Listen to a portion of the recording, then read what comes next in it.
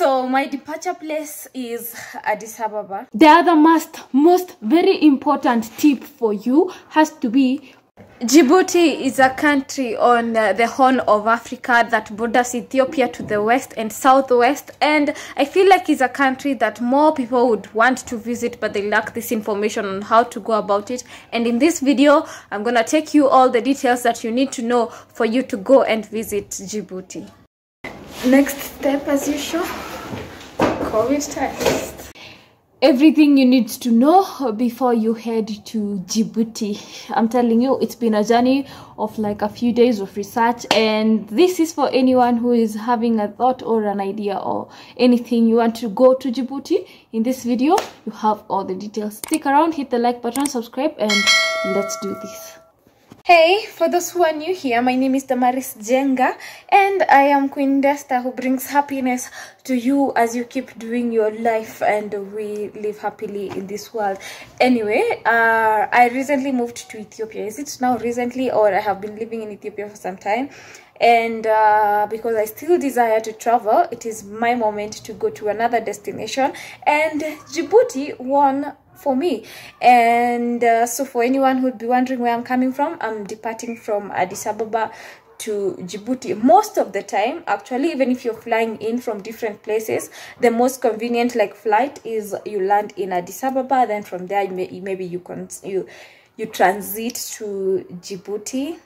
Yeah, and I have so many amazing facts that I'm learning about Djibouti even before we get there that I'll definitely share with you guys. So stick around, make sure you have subscribed, and let's get into it. I'm actually currently packing. I'm like 2 hours away before I leave, and I have to give you all these details so all of us and many of us can be informed and we can all travel. So I guess let's get into some packing mode as I tell you all the visa, accommodation, COVID, all those things that you're here to get and to learn.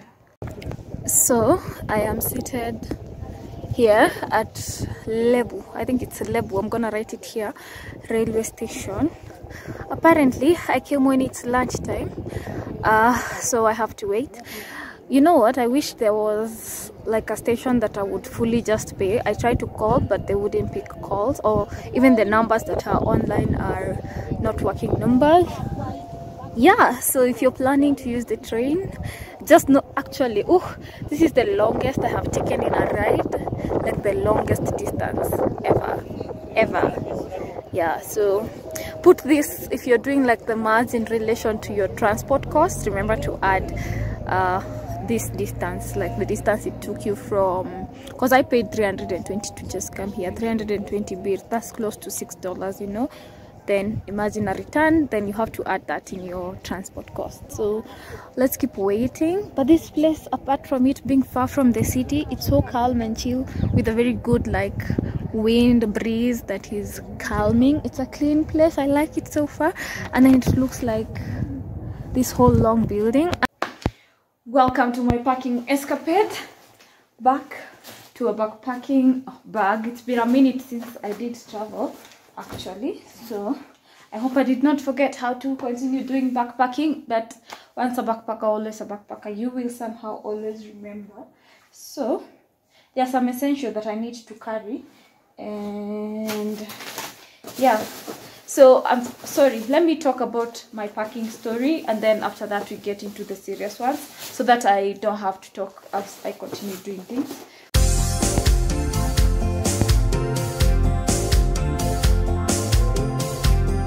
Most important is like a souvenir wherever I am going. You'll get to understand about this with time, and some coffee, okay, Abyssinia coffee. Do you recommend this coffee? Let me know if you're Ethiopian.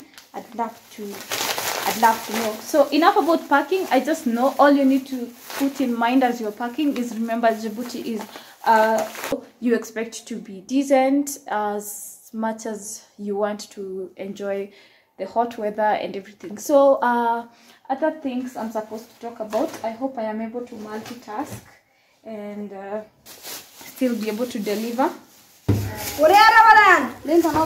And so you expect to be decent as much as you want to enjoy the hot weather and everything. So other things I'm supposed to talk about. I hope I am able to multitask.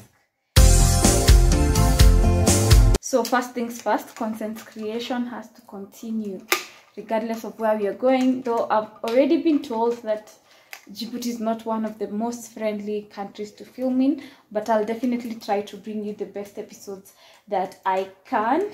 So apart from that, let's get into the requirements first. So many countries, I think almost all, because including Ethiopians, you need a visa to go to Djibouti. So for Kenyans, it is e-visa. So if you're flying, there are two or three main ways to go to Djibouti. The first one has to be using the flight, the second one is using the train, and the third one is using a bus. So the most convenient one definitely is the plane. In the plane, you can apply for an e-visa, so you don't need to go visit the embassy and all those things. So easy peasy at your comfort of your place. For if you're using the road, so that means you're either taking the train or you are taking the bus, then you have to apply the visa at the embassy. So because they don't offer the visa at the border. So some of the things that you need to know as you're going to apply for the visa is you have to have a train or flight booked. So you have to book your ticket first. Then you also need to have your COVID test, and then you have to have booked your accommodation or your invitation letter from the person who is inviting you in Djibouti. Now, before I tell you about my experience on this journey of these three things, let me do some more packing, okay? So now for the train, you have to know that the train departs Addis Ababa on odd days. Like for example, on 13th, 15th, 17th, on the odd day of the calendar. So those are the days that you depart. So please go early and book your ticket, because it can be chaotic if you can't go early in advance, so you can save yourself the time. So the next thing after you have your ticket ready, the next thing is you test for your COVID. You have to do your math right, because at the train they recommend that your COVID should only have lasted for 24 hours. Now this is the good part about the visa. So because I can only be able to apply for the visa if I have a COVID test and if I already have the ticket. So today is when I actually got my visa, because I tested for COVID yesterday and then results came out by evening. Then today morning went to the visa station. Also, I have to say this, for foreigners, you have to apply using US dollars. They do not take birr. And also remember to have a passport photo.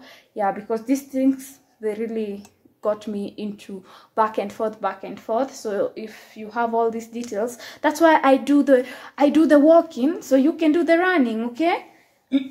So then you apply in the morning, and then if you're successful, they will tell you to come for your results in the afternoon. So around 2:30 I went, picked my visa, and now I am ready. Ticket booked, COVID ready, and visa applied. Now I am finishing up on packing, and then I head to the train station. Then stick around, because I have more factors that you need to know before you go to Djibouti. Let me just finish up on this one, okay?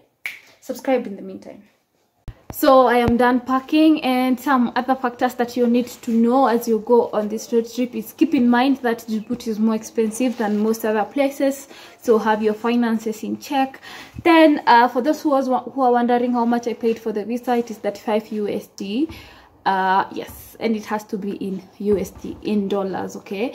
What else? The other most very important tip for you has to be always continue watching Damaris Jenga Djibouti episode, because all of this I'm gonna take you with me. Like now I'm about to leave this place and go board the train, and I'll definitely take you along with me on that journey. So subscribe and let's enjoy our Djibouti, and welcome to Djibouti before we even land there.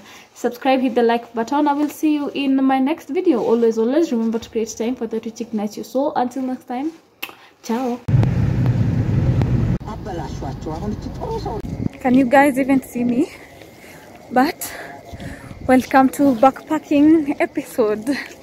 Back to life. Just made it here at the station, and it's actually very far.